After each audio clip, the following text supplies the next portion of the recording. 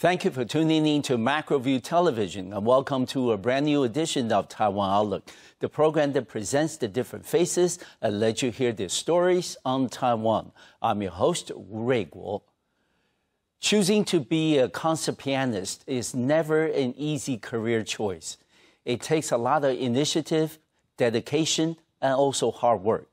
On today's program, we're going to meet one of them from Taiwan, and she has won many international competitions and recognitions over the years. And she is Gwhyneth Chen, who is a special guest on our program. We are very delighted to have her.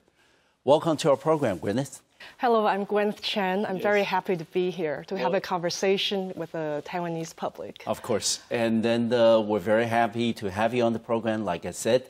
And Gwyneth, please tell us a little bit about, about yourself, because we knew that you were born in Hsinchu, Taiwan, but you left Taiwan at the age of 9 to the United States. And tell us a little bit about your process of getting a music education in Taiwan as well as in the United States. I was born in Taiwan, in Hsinchu, and I started the piano when I was 5 years old in kindergarten by following the music teacher who was playing the piano while we were supposed to be dancing and singing. But instead, I was imitating the music teacher playing the piano and already imitating in a very fast way, already speeding at the piano, only 5 years old, and I hadn't had any formal training yet. So I started the piano then, and I knew from day one that I wanted to be a pianist. That's what I always wanted to do every day of my life until now. Never a day of regret. Okay, but let me ask you, was there anybody else in your family maybe had piano lessons or they were performing that might, that might have been the source of inspiration for you? No, I'm the only musician in the family. Good. Actually, my parents weren't even acquainted with classical music at the time. I fought, for the piano lessons. Good. And I didn't have a piano either. I was given a toy piano. Okay. They thought it's just something that's going to go away. Yes, that you were fascinated with piano for a while, but you're not going to be serious. Okay. But at the tender age of 5, that you dream of one day being a pianist. But as you getting older, were you ever told by friends or family members that this is going to be a very difficult and demanding choice for you? No, no one's ever told me that. And I found out later on that it's a lot of hard work. Of course, yes. But I'm very, very happy with the hard work, which I will speak about later. Yeah. When sacrifice becomes something that's priceless. But anyway, so I started the piano at age 5 in Taiwan. And I continued in Taiwan until I was 9 years old. And my family emigrated to the United States, to Los Angeles. All right. And there I met a very, very good piano teacher and pianist. He's Robert Turner, who was one of the best piano teachers in America at the time. So I was very lucky to have very proper training and very strong foundation. Good. And let me ask you this, and we understand this is, not an easy, road to take. And we have also learned that you used to get up without, demands from your parents or your teacher. You will get up at 5 o'clock in the morning, then you will automatically start practicing piano. And you felt, this training process is sort of like Chinese Kung Fu. You were building the foundation or building the 内功, your 内功. And then how, what is your personal philosophy at the time? Because you were, still very young, and then you probably didn't know, what were, the things that were ahead of you. What was going through your mind that you were able to motivate yourself, get up every morning at 5 o'clock and practice? It was just not only for the love of music, but the love of having the keyboard in my hands. I loved feeling the keys in my hands, in my fingers. I loved to move my fingers. Even until now, I love to play. And it didn't matter whether I was performing or practicing. I just loved to play. And a lot of people can't understand why I spend so much time in the practice room. Exactly. But I really love to play. It's as simple as that. Okay. But let me ask you, I mean, at that time, maybe a lot of your peers, you know, they were going out to the garden, to the park to play, and then they say, Gwyneth, why don't you come with us?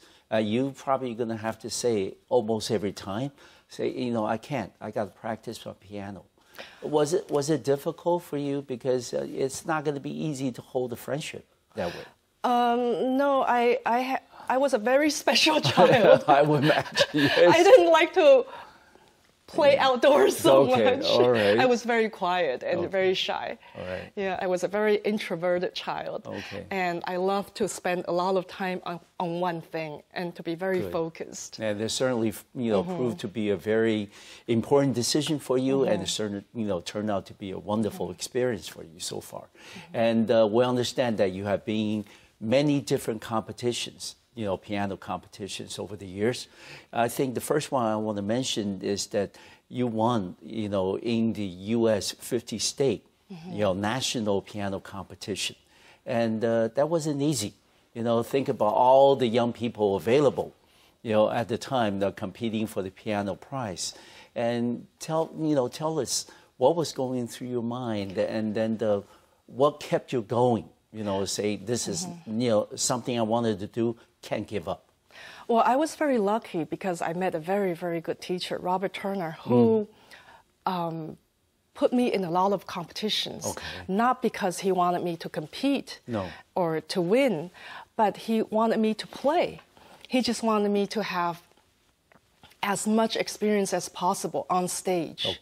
Performing experience, he thought, was so much more worthwhile than staying in the practice room. Of course. So I was doing, while the other kids were playing on the weekends or going to the mall, going to the movies, I was doing competitions every weekend. And from winning the competitions, I played concerts. Well, not big concerts, but performances. So those were my weekend activities, was playing in competitions. And I loved to play in competitions because I was trained that the result didn't matter. So I just went up there and played. Every weekend I went up there and played, didn't matter which competition. So I started out with a smaller competition, which was the LA local competition.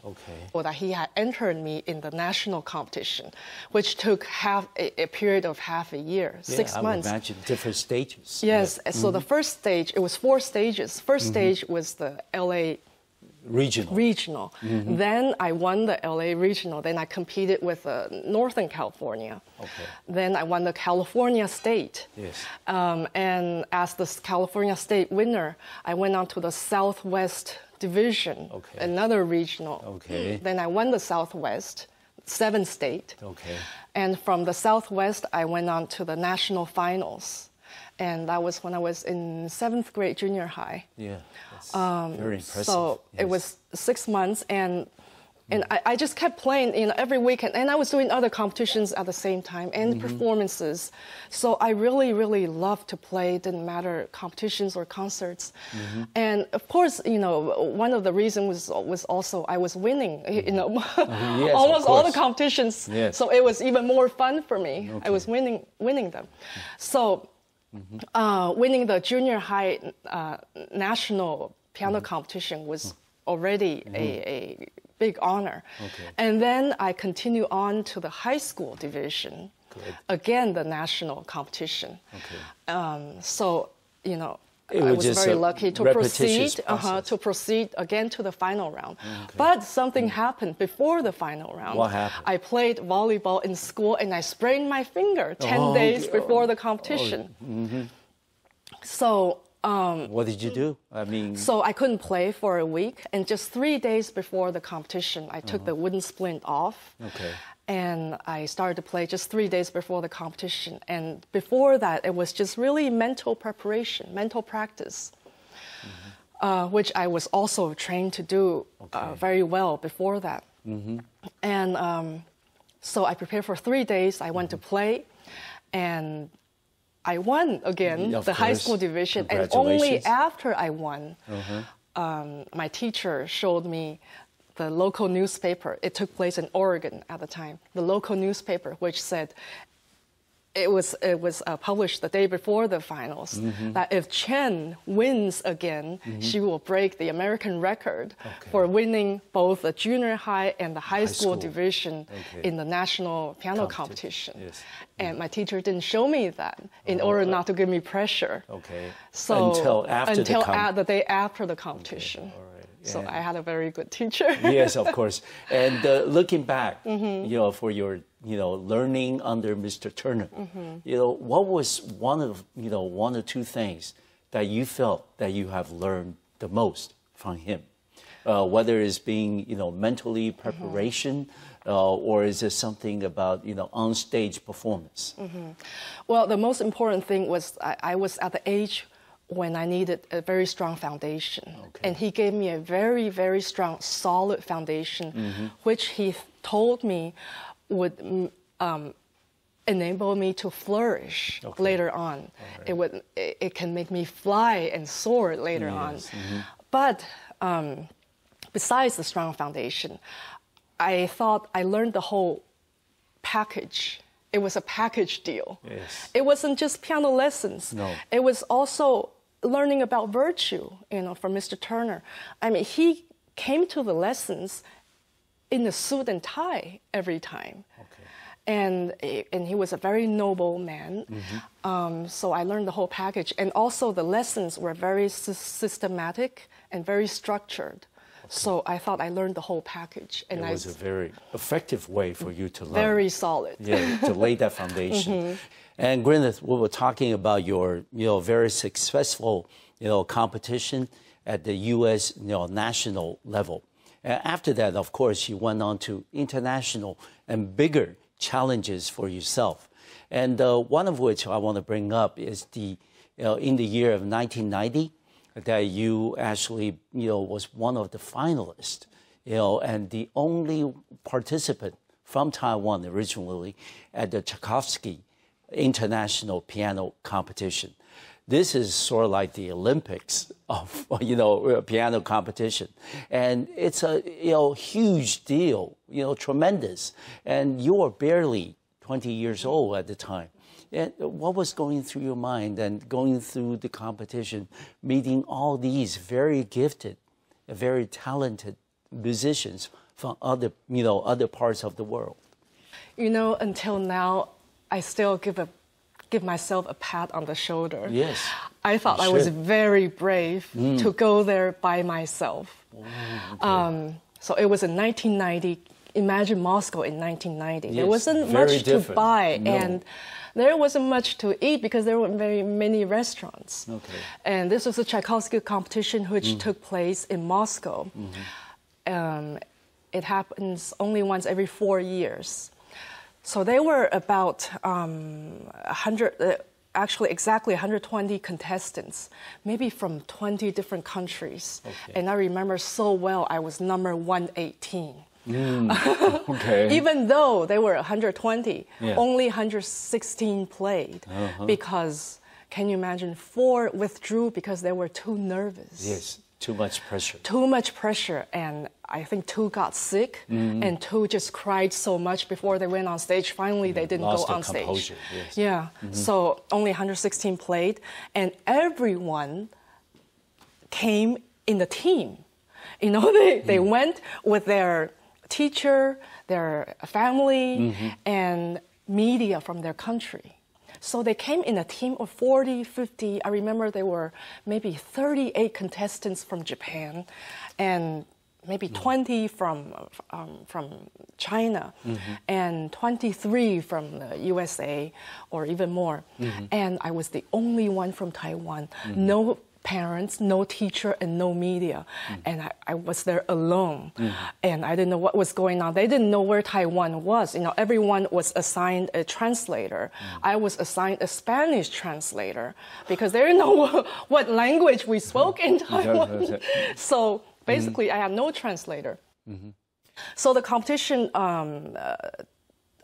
took 28 days. And so I stayed in Moscow for 28 days. Okay. The first round alone was 10 days. And it was a very, how should I say, a nerve-wracking experience because, I mean, it was just so monumental, such a monumental experience. You know, here I am playing in this historical competition at the Great Hall of the Moscow Conservatory. Okay.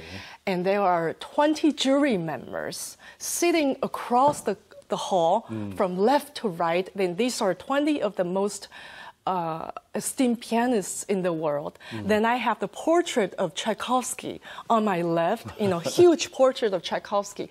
Every day it was a full house. Yes. Because it's a historical event. Yeah, of course, yes. But I have to say the cruelest thing was that every day after the competition was over, there was a bulletin board where they posted everyone who scored under 17 points. Really? The highest, posted? Yes, the highest was 25 points. But if you got under 17, you can leave the next day, the next morning.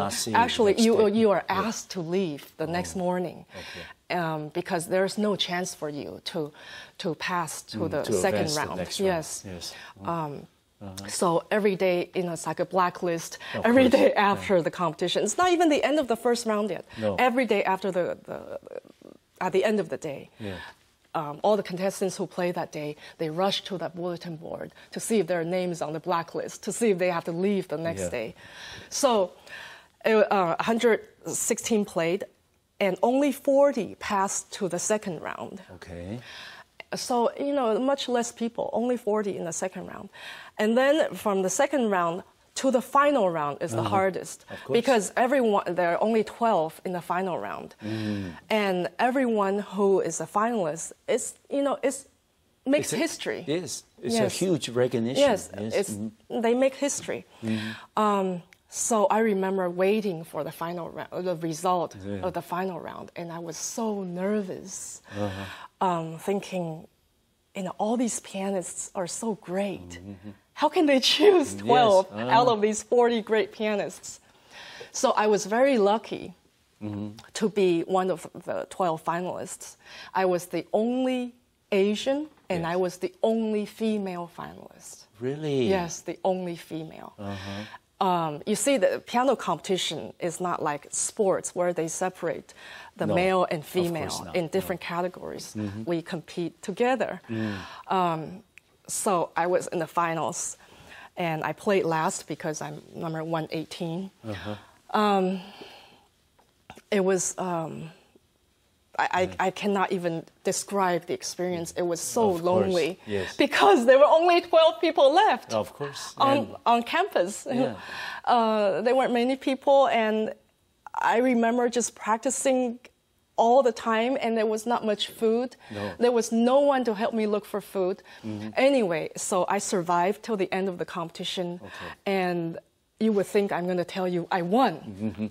No, I didn't. No, I mean, just being one of the 12 finalists is a huge recognition. It means all the hard work and dedication that you have given to piano has really been recognized by some of the best and most renowned pianists around the world. And the competition itself is not anybody who can just be a part of it. You have to have the national screening. Exactly. You have to have the qualification. Exactly. So, and I was only 19. It was my first international piano competition, my first experience. And you go, you shoot for the top, yes. But you certainly, I would imagine, your parents, your family, and also your teacher at the time were very, very proud of what you did. And my school was very proud too. Yeah, of course. It's a huge accomplishment. However, I was awarded the Best Female Prize. Oh, okay. And they presented a fur coat to me on stage. Good, wonderful. Let's talk about another competition that you were part of. And this competition is also very prestigious. And this time you won. And this is the Ivo Pogorelich competition. And this is something, again, recognized as one of the top piano competitions in the world, and then you won the top prize. You know, you won the competition and won the $100,000 US, and then not just the money, but just the fact that you won this huge international competition. Please share with us this experience. So this was 3 years later, 1993, and I remember one day walking the corridor of Juilliard School, and some of my classmates had a piece of paper dangling in their hand. They say, "Hey, look, Ivo Pogorelich has a competition, $100,000." And I said, "No way, $100,000, that's unheard of." I said, that's like winning a lottery. It's impossible to win that. Who's going to win that? And you know, we're all talking about it, and they said, "Well, why don't we all go?" I said, "Yeah, let's go." So, you know, maybe 4 or 5 of us from Juilliard, we all went to the competition. And this is, again, 3 rounds. It was shorter. It was only maybe 21 days, about 3 weeks. Still. Yes, but it was different in a way that there was no upper age limit. Yes. The oldest contestant at the time was 47. And double your age. And a lot of them were my jury members from previous competitions. So I was competing with my jury, my judges from other competitions. So I was very lucky, you know, to pass from one round to the next and then to the final round. And I remember so well when they announced the winners for the final round. It wasn't announced at the awards ceremony. They called us. There were 8 finalists. They called us to a room where there were only the founder of the competition and the jury and the 8 finalists. Yes. And they wanted us to know the result first. There were only 2 prizes, first prize, second prize, and that's all. And 3 special prizes. And instead of calling the second prize first, you know, that's what they usually do. They just called first prize. They said first prize, and at the time, my name was Edith Chen. I had a name change later on. So they called first prize, just like that. First, no preparation, no warm-up. First prize, Edith Chen. And I remember I didn't react. I didn't say anything. I just stood there.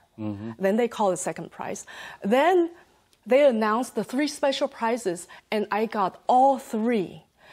And I felt, I have to say, I felt so bad because all the other finalists were just standing there without a prize.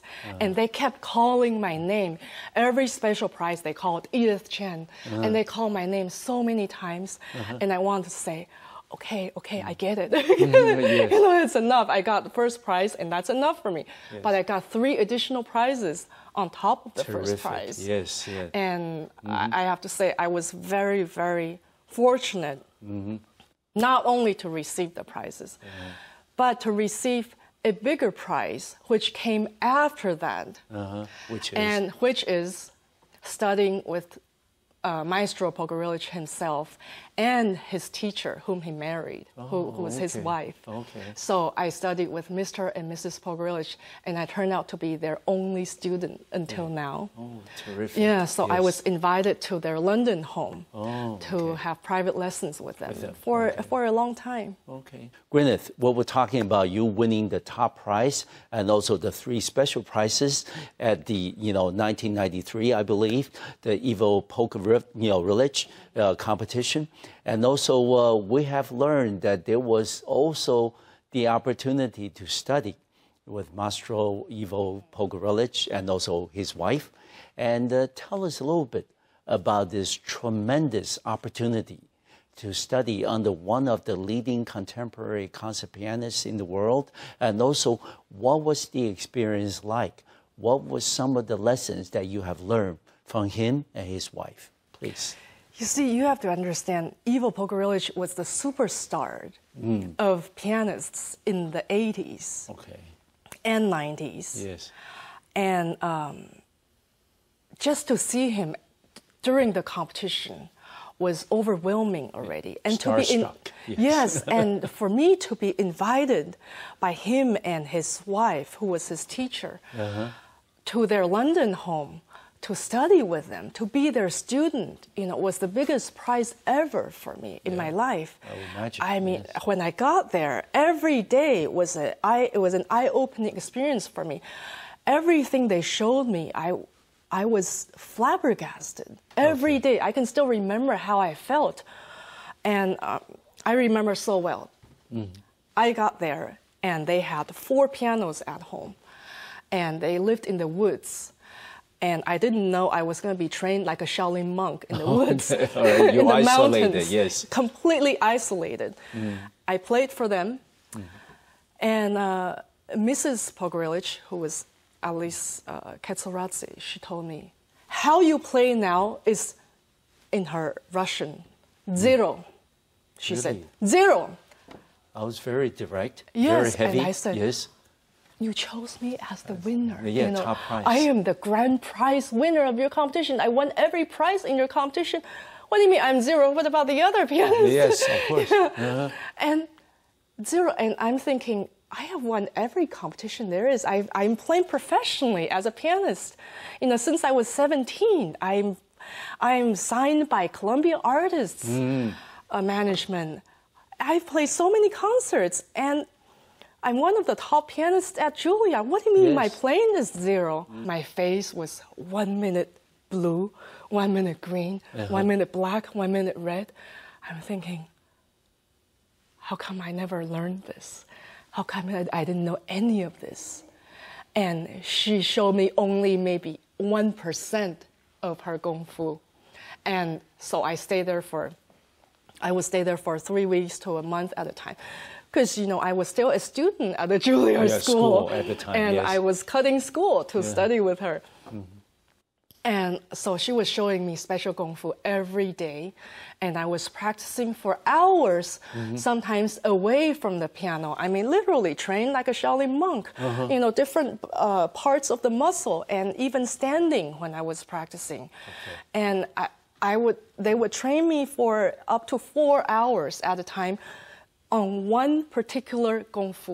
Okay, so you want to make sure that you got it nailed down. Yeah, and they would be in other parts of the house, maybe in the kitchen or in their bedroom, and shouting from there. They can tell in the sound I make. Sometimes I think I'm standing when I was practicing. That's a special kind of gong fu, and I'm thinking, if I sit for a second, it's okay. So I would sit down for a second.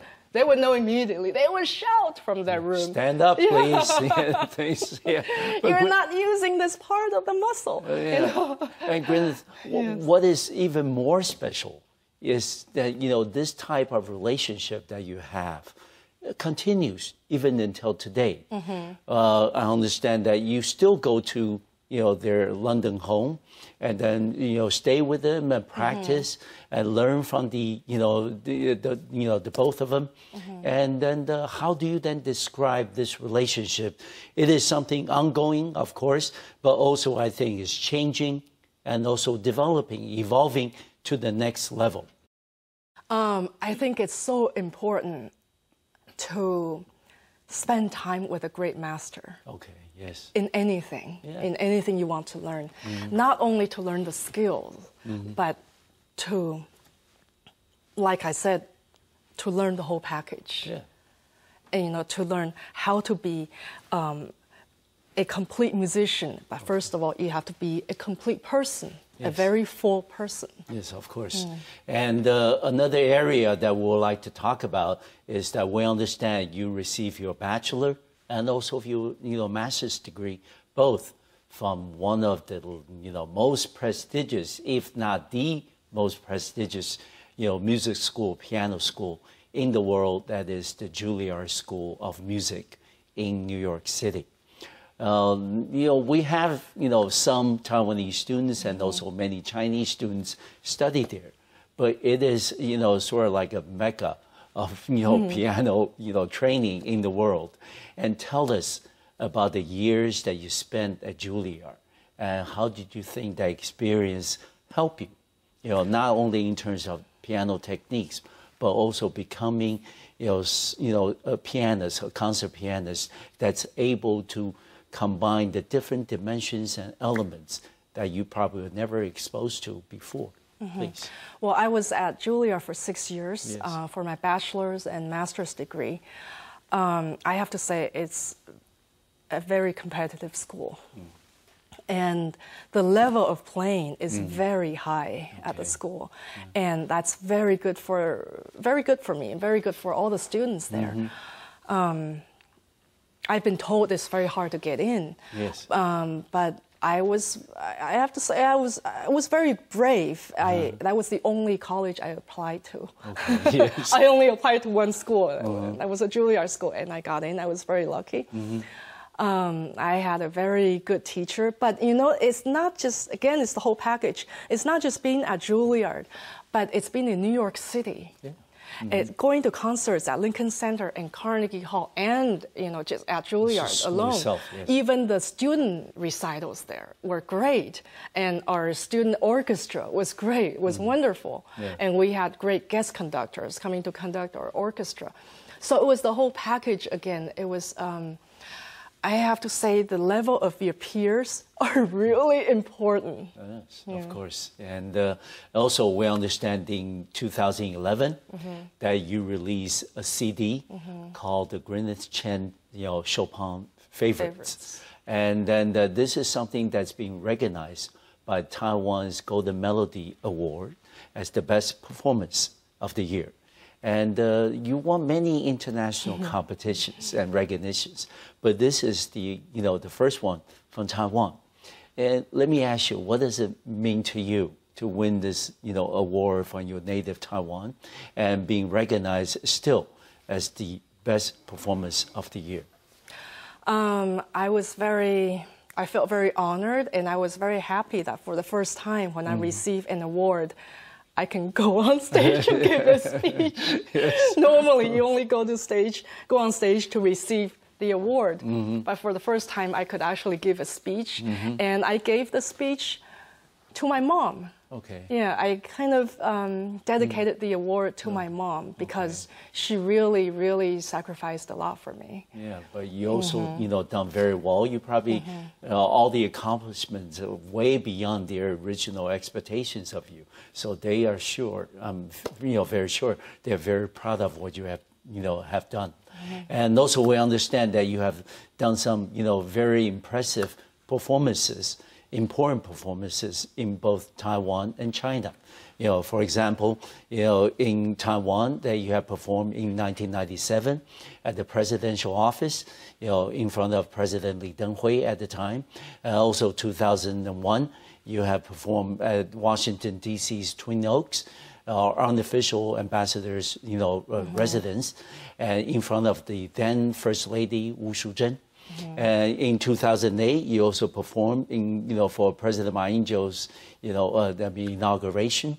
And also in 2008, you performed at the Grand National Theater in Beijing as part of the countdown concerts to the 2008 Beijing Olympics.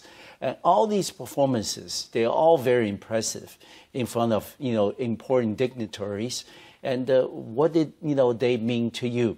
I mean, of course, it's a recognition of your skills, your accomplishments, but also were there anything else that you can share with us that these performances might have, accomplished for you? I am very proud to represent my country. Yes, okay. Especially after all the accomplishments abroad. I'm very happy that my country invites me back to repay and also to represent them.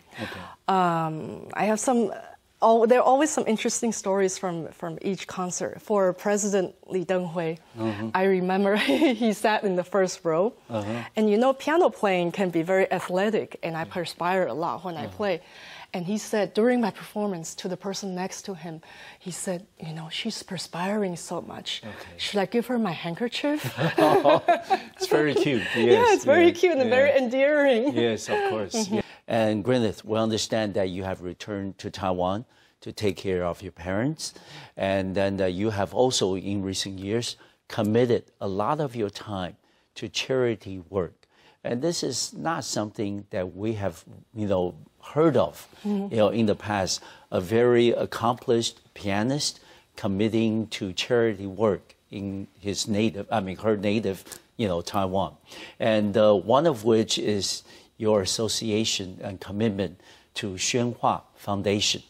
And they have actually, in appreciation and recognition of your commitment, they have, selected you in 2013 for the Distinguished Humanitarian Award.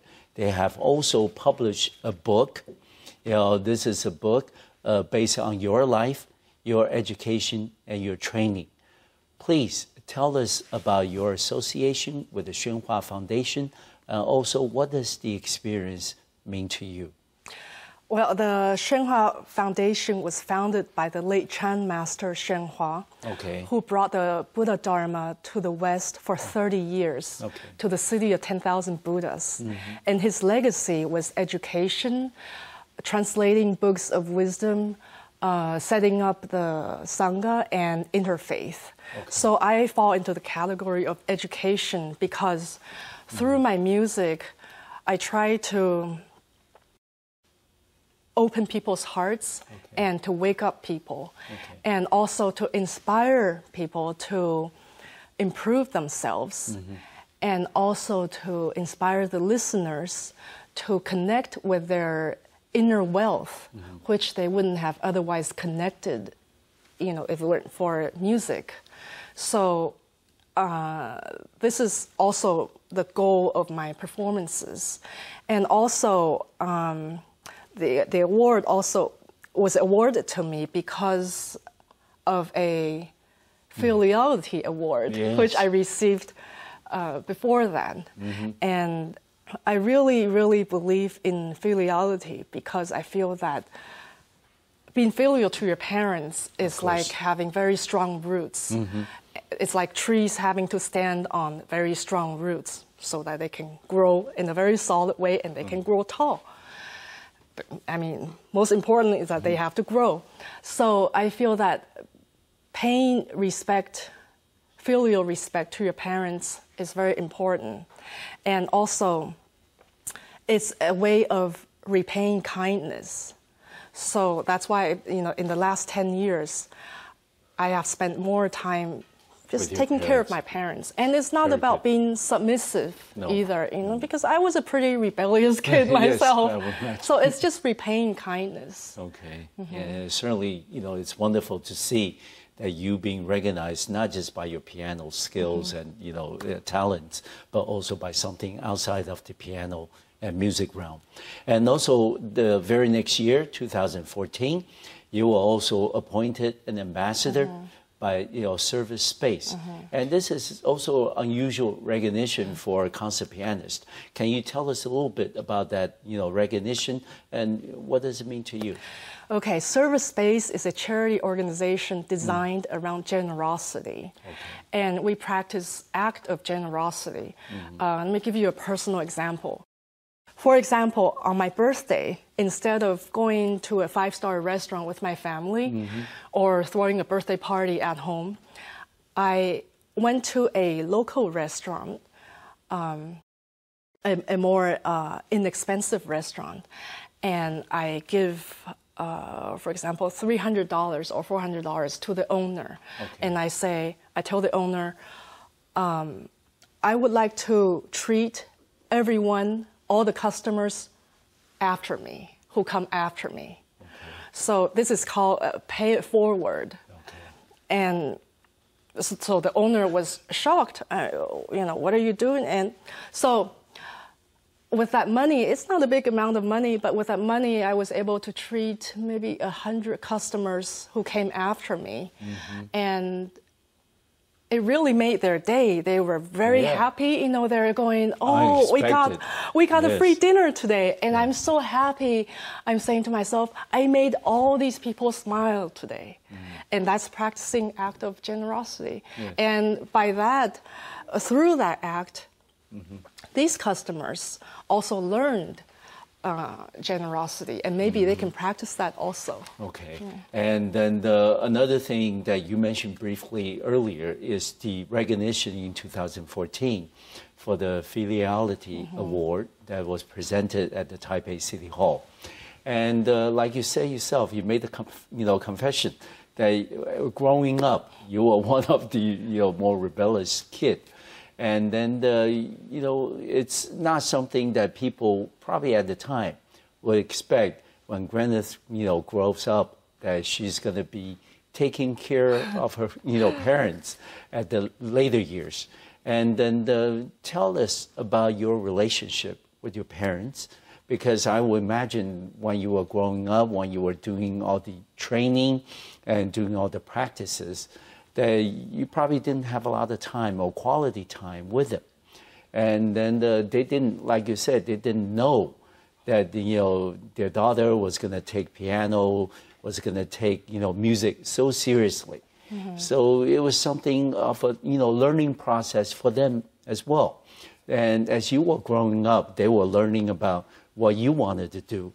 How did you both sides come together at the later part of your training, of your education, and now you definitely are very close to them as they are, in their later years. And tell us a little bit about that process. I've always been very close to my family. Oh, good. Winning all the competitions also enabled me to pay for my own tuition, my piano tuition. Yeah.